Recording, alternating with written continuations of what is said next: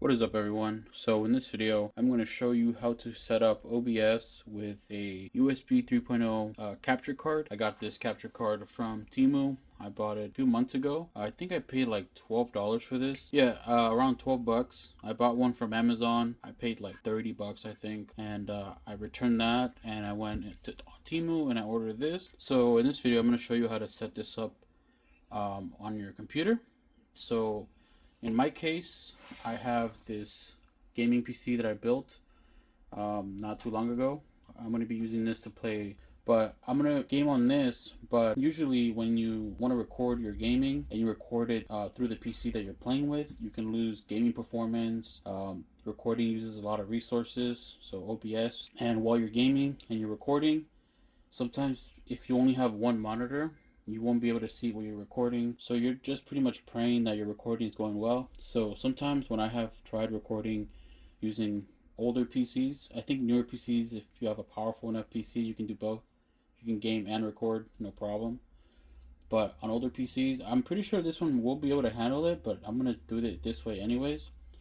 If you're recording on older PC or a PC that won't be able to handle gaming and recording, although it may look like the video is coming out great, you're going to see stuttering or hiccups. Just the video is not going to come out good. Even though you're going to be playing smooth, the video recording is not going to turn out great, depending on the settings you select. So you got to test all those settings in order to get that right. So for me, I'm going to do it this way. I've done it this way a bit ago, so I'm going to just do it again.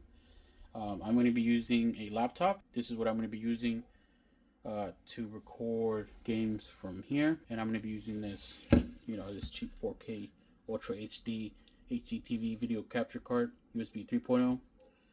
I don't know if it's true that this can do 4K Ultra HD.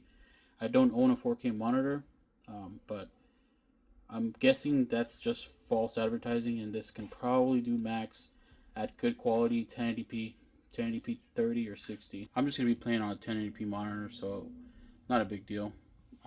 This should be able to handle that. Now, in order to get this set up, you're going to need a few things.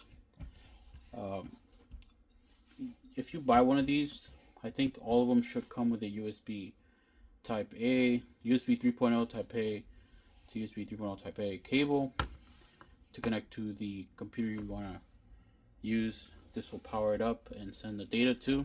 You're also going to need two HDMI cables. So one for your PC and then one for your monitor.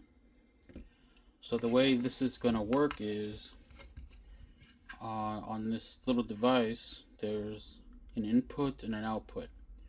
Basically, you're going to connect one HDMI to your computer. So your HDMI is going to go on your GPU.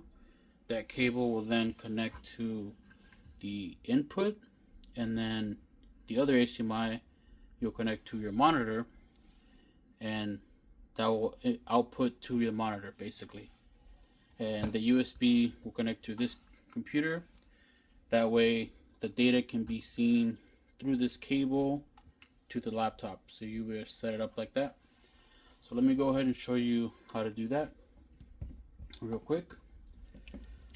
Alright, so let me see if I can show you guys like this. This is the first HDMI cable. You're gonna plug it into your GPU, like so. Alright, that's plugged in. And then that HDMI that you just plugged into your GPU, so this one, that one will go to the input right there. See if I can do this. Perfect. That is your input. So that will be receiving data from the computer. So that will be input through there. And then you want to use your other HDMI. You're going to connect one end to the output here. Cool. And then the other end to your monitor. This Asus monitor is pretty neat. It does rotate and it gives you enough space to plug it in the back. So right there. Cool. That is all. So now you have like HDMI connected to your monitor and one to your PC, and they're both connected to the capture card. Alright, so that is that for the HDMI.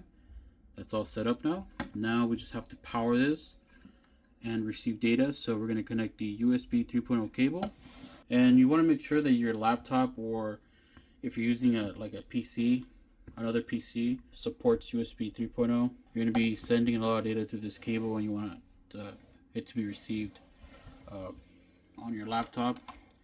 So hopefully this one has a USB 3.0 cable or port. Let's see. Yep, see that? That port right there is blue. I'm just going to plug this in. Cool. The laptop recognized it, so you hear a little Windows sound. And then on this end, you're going to see a little light right there. So you got blue lights, meaning that it is connected. Now, when you do it this way, when you have this powered on with the laptop, this display will not work. It will not display if the laptop is turned off or asleep. It must be sending power to the USB 3.0 cable in order for the PC to recognize, or the monitor to recognize that the PC is on. Alright, so let me go ahead and show you what happens if your laptop or PC that you're connected to is powered off. It will not display. The display will turn off because this will no longer be receiving power. So as you can see, we are getting a signal to the monitor, so this is plugged in correctly. HDMI to input, and then output the other HDMI to the monitor. And then let's see. Alright, so I'm going to power this off. Shutting down, and there you go. Monitor is now off. It will no longer be receiving power right now. It's still shutting down. Cool, watch that. Alright, as you can see, the monitor is now in hibernation mode, I think, and there's no signal detected because you need the laptop to be powered on for it to get a signal. So if anybody had that issue before, there you go. I had this problem too, where I had it this way, and I would turn on a PC. I had a different PC. I would turn it on, and I would get on display. And I bought a new HDMI cable because I swapped these. It didn't work. I tried a different monitor, nothing. Tried a different GPU, nothing. And then I turned on the laptop at the time that I was using, and then it displayed. So that is something you have to be aware of if you do plan to keep this like this for a while. So I'm going to turn the laptop on again. It will power on. And also the monitor that's connected to the PC. There you go, Acer, and there you go. Monitor is powered on. Awesome. Cool. So now let me go ahead and show you how to connect the capture card to OBS, connect the microphone, connect the camera. So I'm going to be connecting this webcam here to OBS and show you guys that. Okay, cool. So OBS is now opened. Hopefully you can see the settings. All right, so I'm a basic, my knowledge is basic on OBS. I'm not a professional at all. So if I do something that there's a better way of doing it, I'm telling you now, I'm not sure exactly how to fully use this software. I'm still new to this, but let me go ahead and show you just what I do to set this up. So I'm also going to connect my microphone here. So I got this Fine microphone here that I'll be connecting to and also adding to OBS. Alright, cool. So first we're going to add our screen capture. So we're going to go to the plus here. We're going to add source. We're going to add video capture device. And then you can rename this whatever you want. So I'm just going to keep it as the default video capture device. And I'm going to click OK. And then here, already it's detected device.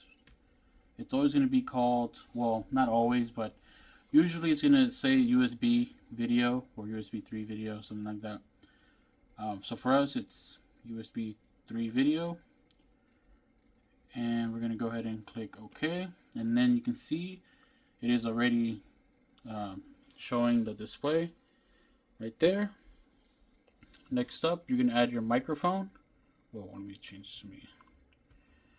Alright, so microphone, it's already picking up the laptop's microphone, but I don't want to use this, so you can actually change this if you go to settings and you go to properties.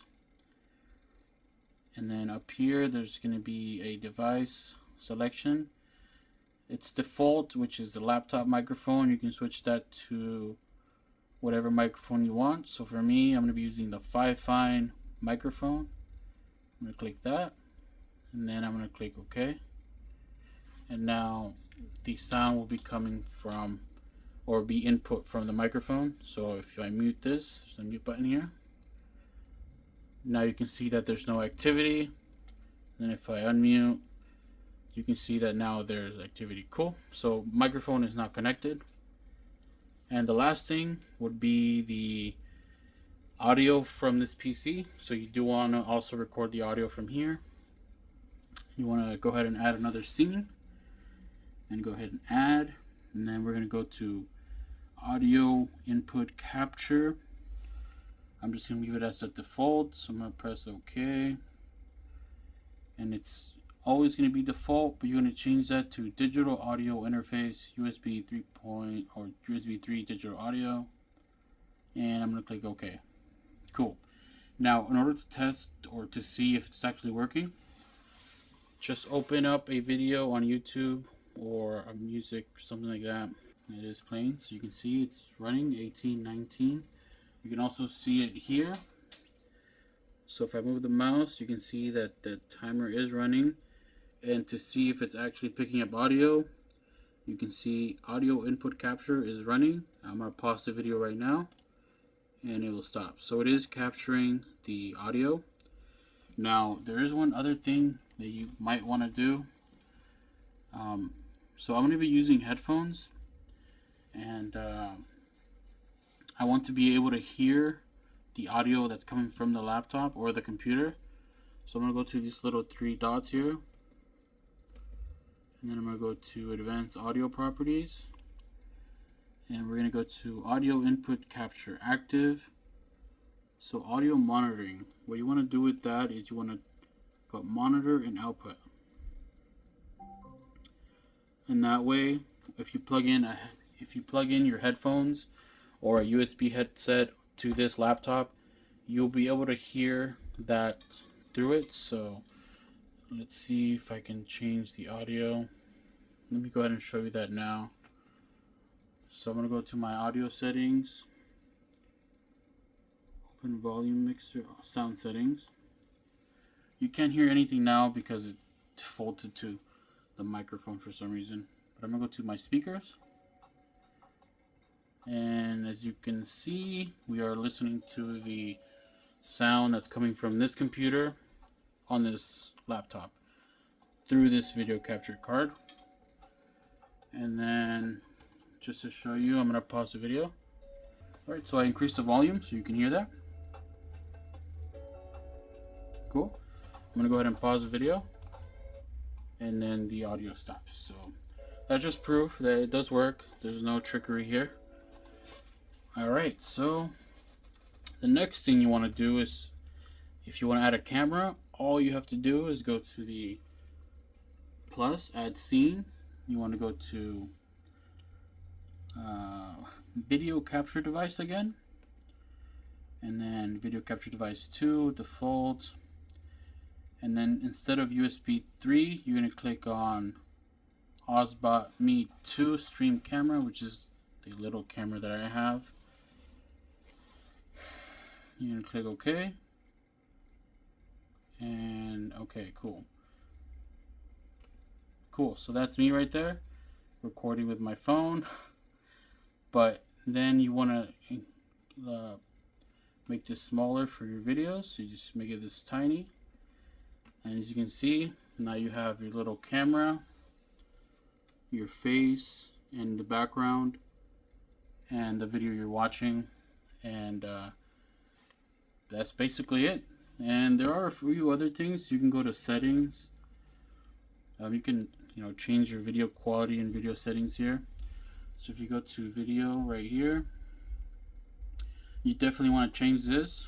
I don't know why I defaulted to 853 by 480, but you want to change this to the resolution of your monitor, which is for me 1080p. We're going to do 60 frames.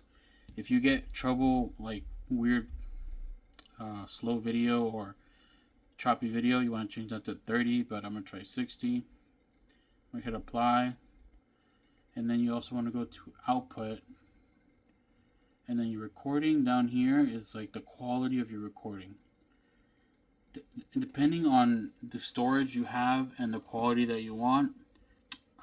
For me, I always go for indistinguishable quality, large file size, and MKV. And for video encoder, I'm going to go with hardware because I do have a dedicated GPU, so I'm just going to go with hardware. And yeah, that's basically it. Just like the basic that I know. I'm just going to go ahead and click apply. Okay. And yeah, that's all. That's all you have to do. With this capture card, your OBS is now set. This is the bare minimum, bare basics that I know about OBS. And if you're new to this like me, or you were new to this like me, well, there you go. You got all your audio, your microphones, input, audio, all that cool stuff. So you can play games or react to your videos, stuff like that. Awesome. Well, that's all for this video.